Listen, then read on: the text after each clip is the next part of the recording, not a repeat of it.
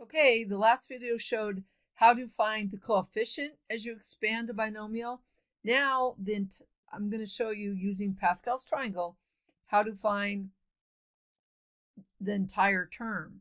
So we have this binomial to the fifth. Remember, that's going to be 1, 5, 10, 10, 5, 1.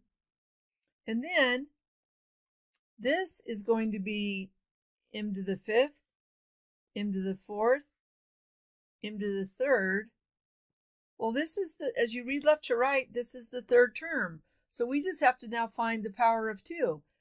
So this is 2 to the fifth, 2 to the fourth, 2 to the third, 2 squared. 2 squared is 4, 4 times 10. So this third term is 40m cubed. And I think I did all that work there, but then I kind of get busy. Okay, so look at all I did was right down below I put the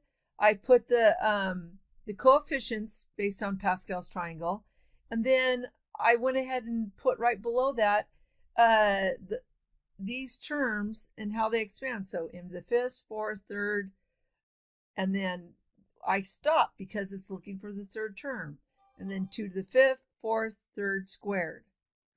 All right, so now I'm going to come over here and we're going to practice expanding one completely using Pascal's triangle. So now you've got u plus 2 cubed, so there's your 1331. If you check in the calculator, 11 cubed is 1331, so you're good on that front. So we're going to bring down the 1331, which is what I did right here. And then in parentheses, the u goes in descending. So u cubed, u squared, u to the first, u to the 0, so we don't have to write it. Then I'm going to switch to the 2's. From the right, 2 cubed, 2 squared, 2 to the first, and then 2 to the 0, we don't have to write it. And now we just simplify. So 1 times u cubed is just u cubed. This is 2 to the first. 2 to the first times 3 is 6, u squared. Remember, order of ops, you always have to work inside parentheses first. 2 squared is 4. 4 times 3 is 12. And then that's just u to the first. And then 2 cubed is 8.